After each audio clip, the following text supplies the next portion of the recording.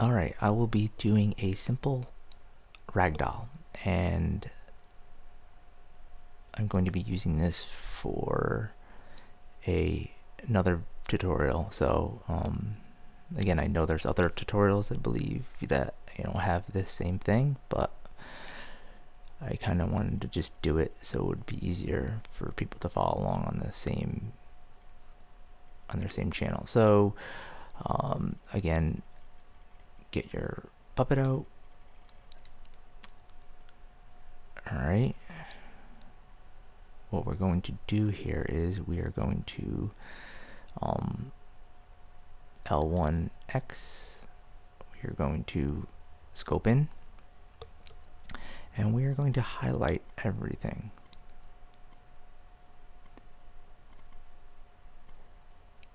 And what I found out is a bug, and you've seen how it just all of a sudden snapped to all the parts. I think it's because I clicked on this purple part over here with these two lines. So I'm going to go back, and if you notice, if I do it this time, and the only reason I'm showing this is because if somebody else notices it, oh, they can't understand why. Because what happens is, if you do have that, if you do click on that and this goes away, for some reason you can't clone it. I have no idea why, but that's what happens. And yeah, the grouping goes away. Oh, so we did forget, we missed one part. So I'm gonna hit back. I missed the neck. So yeah, so that's good. You can actually like make sure you didn't miss anything. Alright, so now we'll group it. And now I will exit. And then what you can do is, see how they're still grouped. So you want to go back in. You want to drag this guy over, and then hit L1 circle. That will ungroup it. Now he's by himself. All right, so what we need to do is we need to go back into the grouping. Scope back in, and then highlight everything.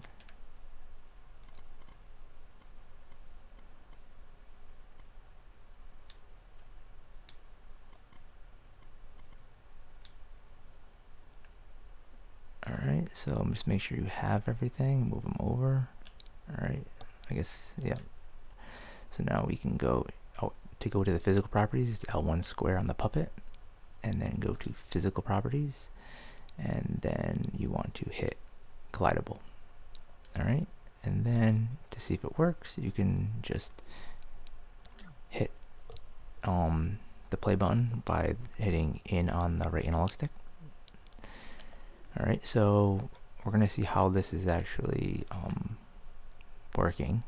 So, well, it is working, but show you how it actually can be used when the player dies. So what you're going to do is you're going to get a controller sensor. You're going to scope in on this guy. And to open up this, it's L1X. And you're going to want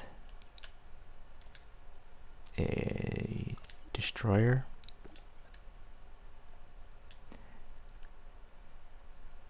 and an emitter. Alright, so what you're going to want to do is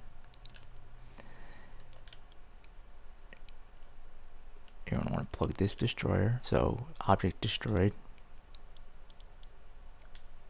into the emitter. So,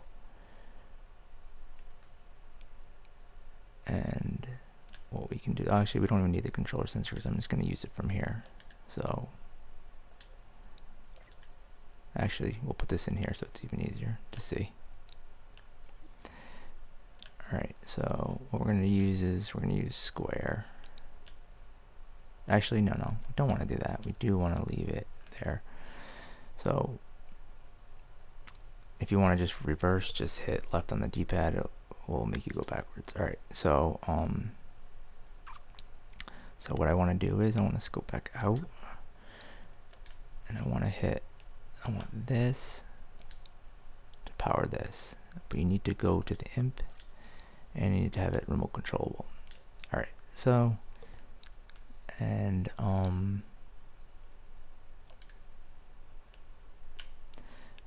bad. So you want to open this emitter, L1 square. you want to bring this down to 0. You want to emit once. Time between emits doesn't really matter. So what you want to do is you want to take this and you want to, and then I'll explain what everything does. Alright, so now once this guy is over here, you want to drag him in. Actually, yeah, drag this thing to it's literally right on top of the guy. Alright, so what's going to happen here is when you hit square, it's going to destroy this, which is going to make it just go basically, you know, not exist anymore. And then it's going to emit that guy over here in the Ragdoll effect.